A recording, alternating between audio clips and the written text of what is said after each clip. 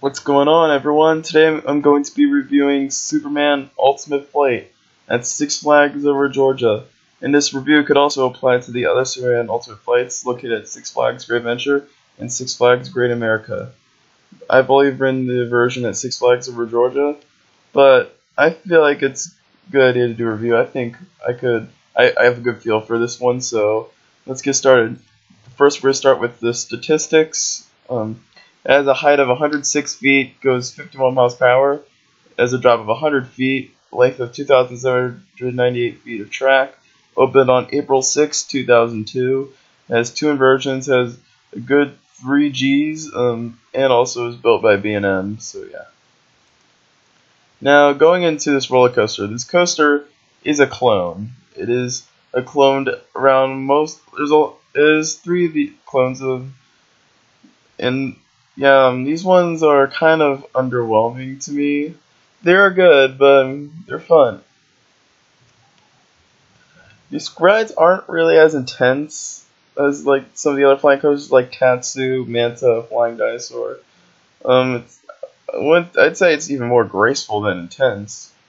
But, I mean, these rides are fun. If you haven't ridden a flying coaster, you definitely should. And this is a good flying coaster. I'm not trying to hate on this one. This was pretty good, but I was kind of disappointed with this roller coaster. I understand it's a clone, and it was fun and all, but I was expecting it to be a bit more intense. The pretzel loop still was pretty intense, but just didn't have the same kick as some of the other B&Ms I've ridden. Well, let's dig into the ride real quick. So, what's different about Six Flags Over Georgia's version is that it has a double loading station. When I went to Six Flags Over Georgia twice last summer, they were only operating one of the stations. So I'm not sure if they even use the second station, but yeah. You basically you get in like you would on a flying coaster, and then you go down. It doesn't have like the same noise as Manta does, where it's like it's not like that. But yeah, then you move out of the station, you go up a lift hill, and then once you exit the lift hill, you go down like a curved drop, which is a nice curved drop. Doesn't have as much whip as Manta. Then you go into the pretzel loop here, which pretzel loops are very, very intense, and they're my favorite coaster inversions.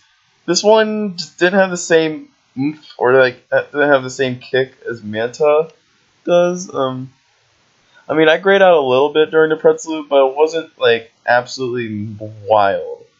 If you want a pretzel loop that'll just make you black out, I'd say ride Manta in the back row. Yeah, this one just wasn't as intense as Manta. I understand Manta's a lot larger than this one. This one's not the biggest coaster out there. But it's not even the most intense element I've experienced in my life.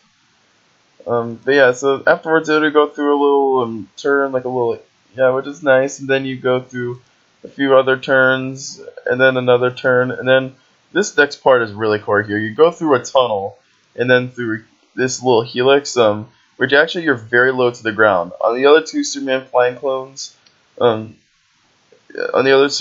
not like that. You don't go through a tunnel, and then the final helix is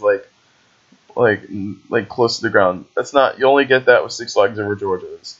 So then afterwards you go through another twist and then hit the brakes and ride's over. So overall, what do I think of Superman Ultimate Flight? I think it's pretty good overall. I do like this coaster. It's definitely better than the Vekoma flying coasters, but it's nothing to rave about in my opinion. It's nothing to write home about, but it is fun. Definitely much better than the Vekomas, but not quite as on the level of Manta. So overall, what am I giving Superman out of 10? Superman will be receiving an 8 out of 10, because this ride is good. It is pretty good, but it's not my favorite flying coaster I've ridden.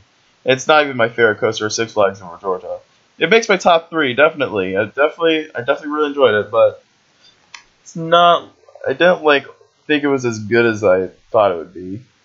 So that will do it for this review. I hope you guys enjoyed this review. Comment down below what are your thoughts on Superman Ultimate Flight. Do you agree with me? Do you disagree with me? Also, don't forget to subscribe for more videos and more reviews in the future. Also, don't forget to check out the social media link, which will be in the description below. And I'll catch you guys next time. Have a theme-tacular day.